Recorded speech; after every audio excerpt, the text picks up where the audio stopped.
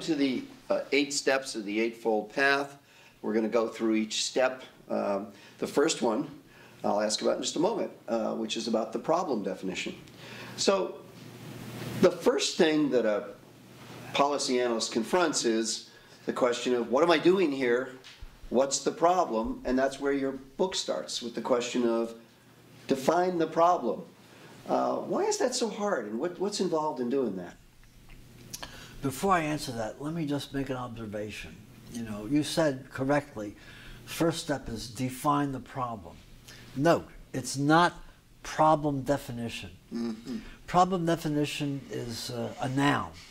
It's a thing. Define the problem is a verb in the imperative mood, if you remember your Latin. And there's a point to that. The point is, it's addressed to you. You're an important agent in this. It isn't just a thing that happens because you applied the right algorithm. Mm-hmm. You never get out of this. It's you. It comes back to you in the end. You have to do it in a transparent, public, reasoned and objective way, but you are part of the process. Okay, you're the analyst. Okay. Now, to return to the question of defining the problem, why is it so hard? I would say it is very hard. It's probably, in a way, the most important and confusing part of the thing, and you can change your mind about it as you go through the whole work. But it's hard because you never, defining a problem correctly almost always entails going beyond the rhetoric of the issue that's sort of out there in the political world. But you're going to be captured by that, you know.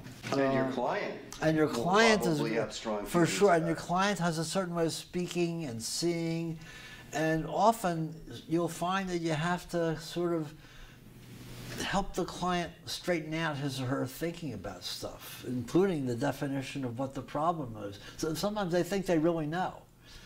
And sometimes they think they know what's of interest to their own agency, and that's to be taken quite seriously because they do know better than you, almost certainly.